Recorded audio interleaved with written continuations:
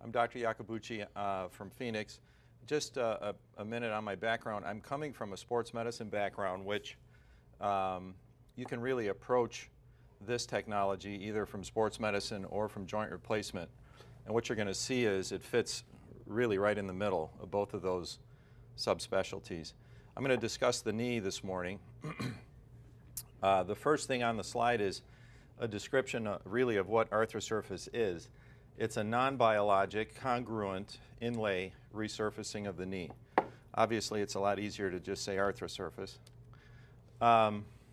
Just to put it into perspective, when we're met with a cartilage defect in the knee joint, we need to understand what will happen if it goes untreated, and it will go on to degenerative joint disease with an enormous cost in lost wages, lost productivity. And so, as orthopedic surgeons, we would like to be able to fix the defect and, in a perfect world, eliminate pain, improve function, and even prevent DJD. So the idea is to have an implant of some type that will fill the defect, that will relieve the stress from the shoulder that surrounds that defect, because it's the shoulder that will bear all of the stress, which is far increased from what would normally be there, and that will lead to the breakdown of the shoulder and then diffuse degenerative change in that particular part of the knee. So from that, this field in knee surgery has kind of blossomed in the last 15 to 20 years. And this is the biological approach for repairing articular cartilage. This is also known as cartilage restoration. It's something that I do a lot of. And as you can see, there's different techniques, and they all have a kind of a different fit into the armamentarium. Anywhere from simple arthroscopic microfracture all the way up to the large osteochondral allograft, or the big oats procedure.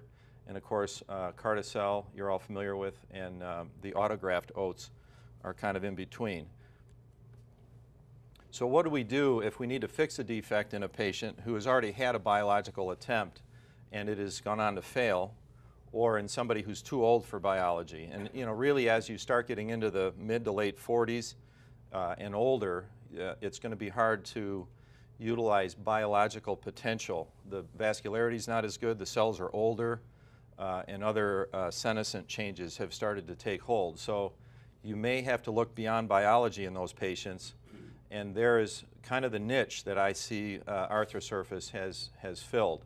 So back in 2004, arthrosurface started their FDA clinical trials, and that was actually with an implant that we don't have in our trays here in the US. This is the implant that was already being used in Europe. It's the round and called the hemicap, and this will be confusing because the system we're using in the US today, it's called the unicap, and it's not round. But suffice it to say, that's where the original FDA studies began in 2004. In 2008, arthrosurface then was made available as technology here in the US for articular cartilage focal lesion repair.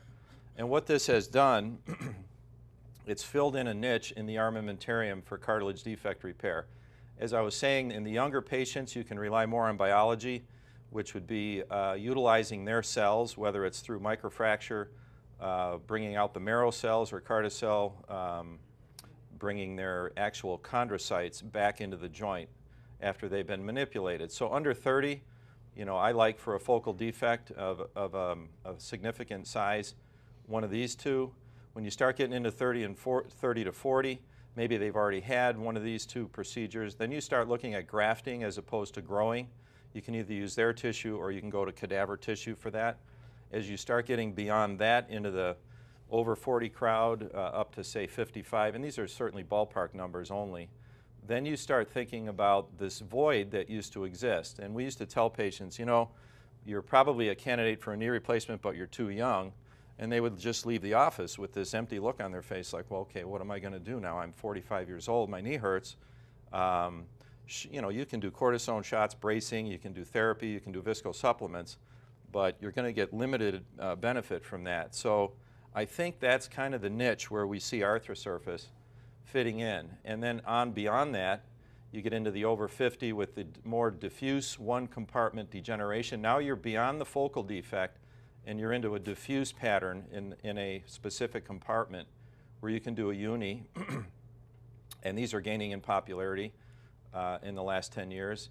And then, of course, beyond that, when it becomes a global disease, there's the total knee replacement. If you look at the different defect sizes and where these biological treatments have been utilized in the past with reasonable results, you'll see that Arthrosurface kind of fits right in the middle. And these are the different dimensions on the implants. And you have here on the top left the unicap, smaller unicap, and this is the femoral condylar implant. You can see that would give you roughly 4 square centimeters of coverage. And then the initial unicap gives you all the way up to 8 square centimeters. So these are your 2 femoral condylar implants, and they take you from that 4 to 8 square centimeter range of coverage. And then here in the trochlear implants, you know, you're down in the 4 again with the original one. That was the first called the hemicap. And then in the more later design, the larger one gets you all the way up even beyond 9 square centimeters. This one here is more for resurfacing the entire trochlea. And we should be able to look at all of those today in the lab. So why use a focal defect implant instead of a uni or a total? Well, what you gain by staying and just fixing the problem and not throwing away the rest of the joint, obviously you maintain normal anatomy, joint line, contour, tissue tension, better function or more normal function, and higher activity goals should be what you can achieve. And certainly in younger patients, you would want to preserve more tissue, and that's what you do with this system. It's an inlay as opposed to many of the other arthroplasty sets. You're not putting an implant on the affected surface. You're actually setting it into the surface. You're putting it in the defect. So ideally, you'd want it recessed approximately 1 millimeter from the surrounding articular surface, and that's what the measuring devices and reamers will accomplish for you. It's bone sparing, so therefore easier to revise to a more traditional arthroplasty. You really don't burn bridges when you're preparing the bone for these implants. It's meniscal sparing, ligament sparing. The remainder of the articular surface is spared, and you're really matching the implant to the patient's anatomy. And I put in red down at the bottom, intraoperative surface mapping. That's really the key to Arthrosurface. It's the technology that has allowed this system to do what it can do. By fitting whatever surface you need to treat, by fitting whatever size defect you need to treat, you accomplish that in the operating room, and you do it with specific measurements using their guides. And that sets this system apart. These are the first femoral condylar implants released in the U.S., the unicap implant, and that's the 20 by 40 size, and it's the same components, materials that are used in total knees. And then for down on the tibia, there's just a small button that is actually inserted arthroscopically, and it's high molecular weight polyethylene. So that's kind of where it all started here in the U.S., is with those implants. The requirements for this technology are basically the same as for the biological repairs. So by that I mean you need normal alignment or very near normal. You need a good meniscal function. There's no study that says, you know, it has to be greater than 50% or it has to be greater than 80% meniscal function. But I think as my general rule, I like to know that most of that meniscus is still in there and still functioning. And if it's not, we're probably beyond what Arthrosurface can do, and we should think about a uni in that compartment. And you also need a stable joint.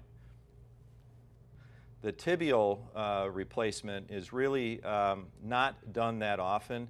Most of the time, these patients will have adequate meniscal tissue and adequate tibial articular cartilage, whereby you can just do the femoral implant and achieve a good result. But this is an arthroscopic. This is the only implant in the system that is carried out arthroscopically, and it's really a lot like doing an ACL reconstruction, using the arthroscopic guide, drilling a little tunnel, and then you use a retrograde reamer. This blade fits on the tip of the pin, and you pull it downward, and so you create arthroscopically a little socket that has the right, obviously the right location, the right size, and then you trial it, And the last thing you're going to do is you're going to inject cement. This is kind of nifty. You'll inject cement up the tunnel while you're holding the little poly button down and retrograde your cement. So it goes in under pressure, and as you fill the tunnel, you back that out, and then you're done. So not very often is that done anymore, but it's out there, and if you need some tibial coverage and if it's the right indications are met, that's how you accomplish it with this system. Now here's the femoral one. This is obviously the one that's going to be a lot more popular. And as in all of the Arthrosurface implants, you'll see that you have to first get a guide pin situated in the center of the defect that you're repairing, and it needs to be perpendicular to the surrounding bone. And this little guide here is going to accomplish that. It has little foot points that will sit around the defect, and you'll fire your pin perpendicular, and then you'll start with these measurements. And this is what I was saying about intraoperative surface mapping. All of these implants require that you go through these steps to measure out, what is the height of the surrounding bone, medial and lateral, and then what is the height of the surrounding bone, proximal and distal. So you get these 4 poles, more or less north, south, east, and west. And those measurements are going to be taken during the surgery to determine. For instance, the east-west or the medial-lateral measurements are used to determine the depth of the central ream for this femoral implant. And then the north-south measurements, or the proximal distal measurements, or superior-inferior measurements, are used to determine which guide you're going to set on here, which will determine the angle of the top and bottom pin and the angle of the top and bottom ream. So basically what you're doing with intraoperative mapping is you're measuring out how deep you need to ream and what curvature, what radius of curvature you need to match with your preparation bed. And all of these implants are going to follow that same basic rule. You'll see different guides, different measuring devices, but those 2 principles are the same. You're looking at the depth of the bed and you're looking at the curvature of the bed. You put in your tapered post, and that's the Morris tapered post. It's threaded, it's titanium, and that'll sit right in the center. Let's see if so that'll sit right in that little hole there. And then at the end, the last step, you'll put a little bit of cement, methacrylate cement, behind your implant and snap it onto that tapered post. So you really have 2 forms of fixation there, cement and the Morris tapered to the post. And that's it implanted in obviously in a model, but there you have it. And you can even see that's your little poly tibia sitting down there, which you can use if necessary. But you can treat a large grade 4 femoral condylar defect even with some bone compromise with osteonecrosis, and as long as there's no joint space narrowing, there's an intact meniscus, the rest of the knee is intact, your alignment is good, your ligaments are good.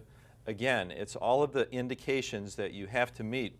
For instance, if you're going to do a Carticel or an Oates, you have to meet those same indications for Arthrosurface.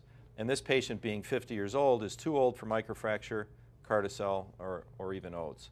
And that's the niche that you can fill with these implants. This is that smaller one that I was just telling you about. It's for the little bit smaller femoral defect. It's actually simpler to put in. It uses simpler mapping tools, and these are the dimensions of it. Whereas the other one was 40 by 20. This one is really quite a bit smaller. And so here, just quickly, I'll show you what this looks like. So now look at the different tool here. Instead of using a stylus and taking measurements with that, you just take a pre-contoured metal, almost like a wand, and set that on there. And if it matches the surface, you're done. You read the number on that little measuring device, and that's it, as opposed to using a stylus and rotating it back and forth. This is, I think, a little easier to use, and the results of this measurement, I think, will be a little more predictable than using a stylus. So I like that better. And then you'll select, based on the top-bottom measurement, you'll select the curvature of the bed that you're going to prepare, and that will translate into which block, this is a cutting block, which block you're going to use. So that block will match the curvature of that femoral condyle. You'll fix the block, and then you'll start inserting your reaming pins using these little white centering devices, and then you'll start your reaming. In this case, we're reamed and we're putting in, here's how it looks after the 3 circular reams have been done. Your bed is prepared, and now again, you've got your threaded post deep into the bone, and you're snapping on your implant at the end. The depth will be determined by your medial lateral measurement, and it will, by design, put the surface of that implant a millimeter below the surrounding cartilage. So it's variable. It just depends on where you are and what the anatomy of that knee is. So here you are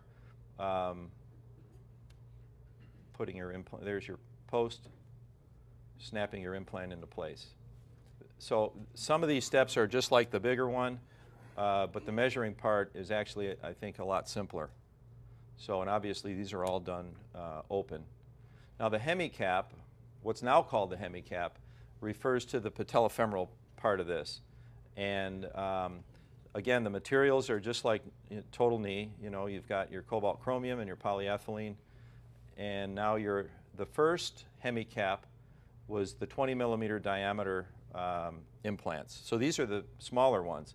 So in the patellofemoral, the smaller came first, as opposed to the femoral, where the larger came first. The indications are localized patellofemoral arthrosis, trochlear or patellar defects. And now with the larger implant, which I'm going to show you, you can even do generalized PF arthrosis in a patient who's young enough, who has an otherwise normal knee, or you can do just isolated trochlear disease, which is very common in the over 40 crowd, particularly the guys who've played a lot of running and jumping sports. You'll see these defects sitting in the center of the trochlea, and the rest of the knee's normal. Some of them have already had chondroplasty or microfracture. This guy's 48. This would be a perfect one, I think, for the hemicap trochlea.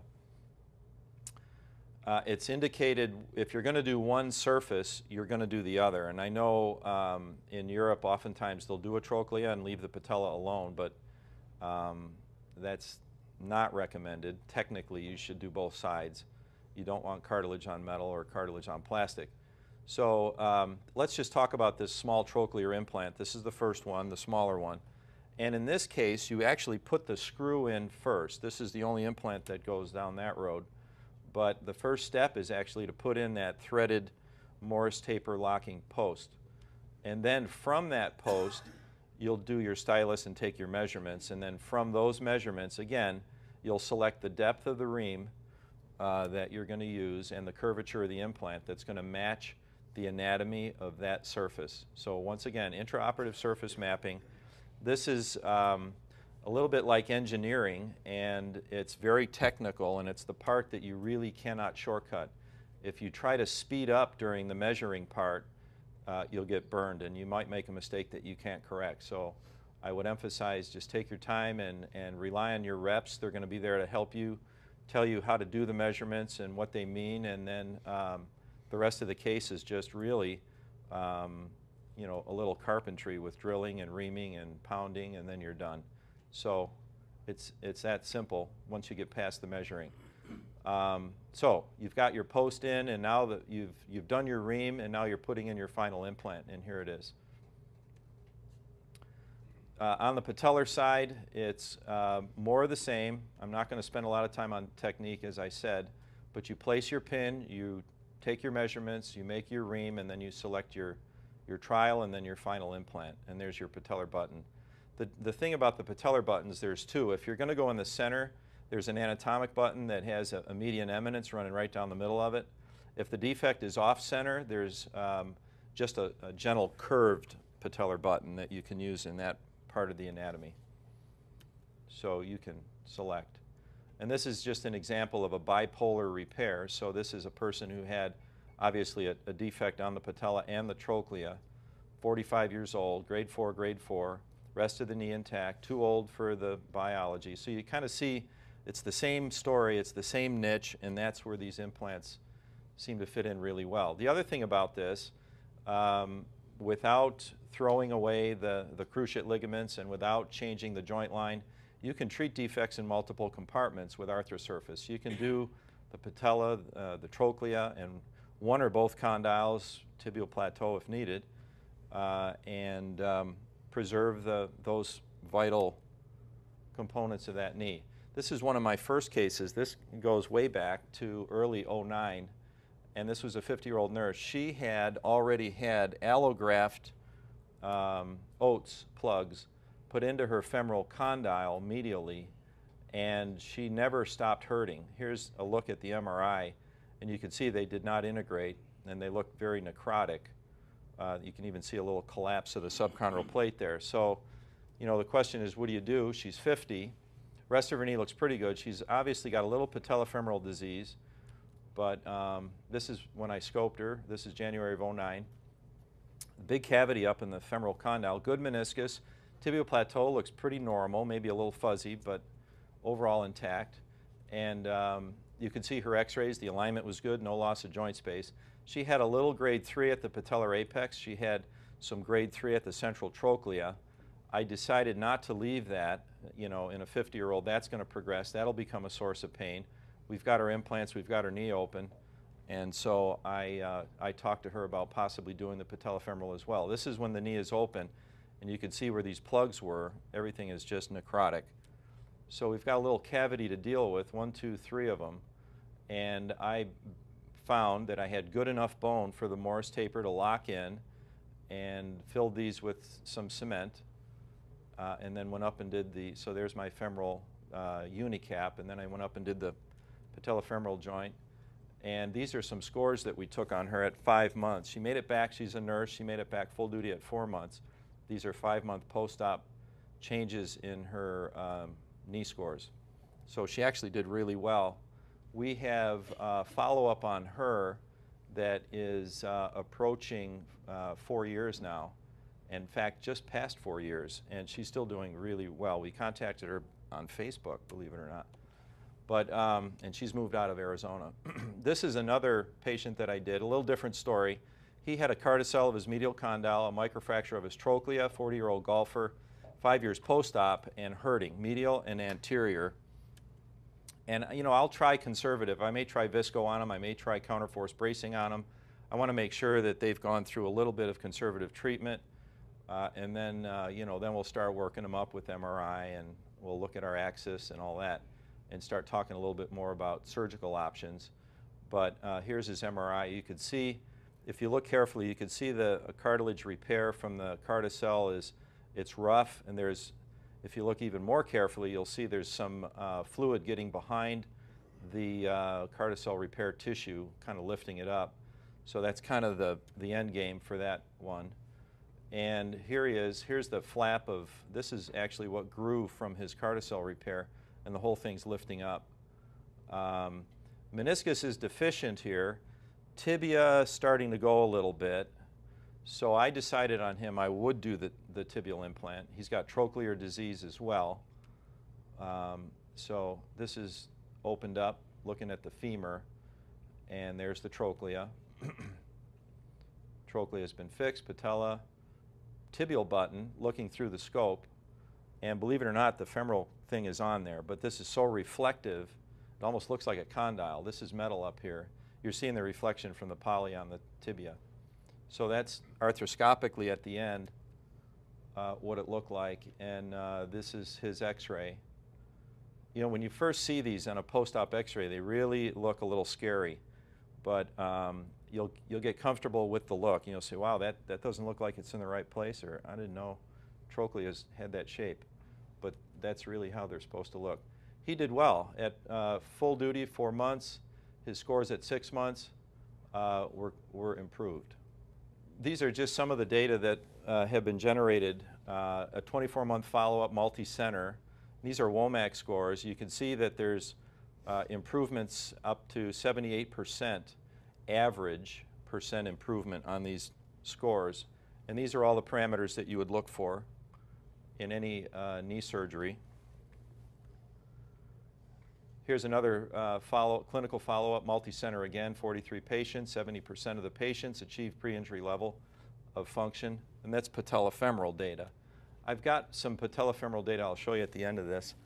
And here's my post-op protocol. It's It's a little bit of everything kind of thrown in. This is cartilage restoration, a little bit of the ACL protocol, and the nice thing about this, as opposed to the biology repairs, is they bear weight right away. So patients love that. Nobody wants to hear that they're going to be on crutches for 6 weeks, particularly when they're trying to hold down a job. That's difficult. So they can bear weight. They can be back to work within maybe a week, and not even using a cane or a crutch in some cases. You know, younger ones are going to do a little better. CPM, then therapy, full range of motion, et cetera, labor.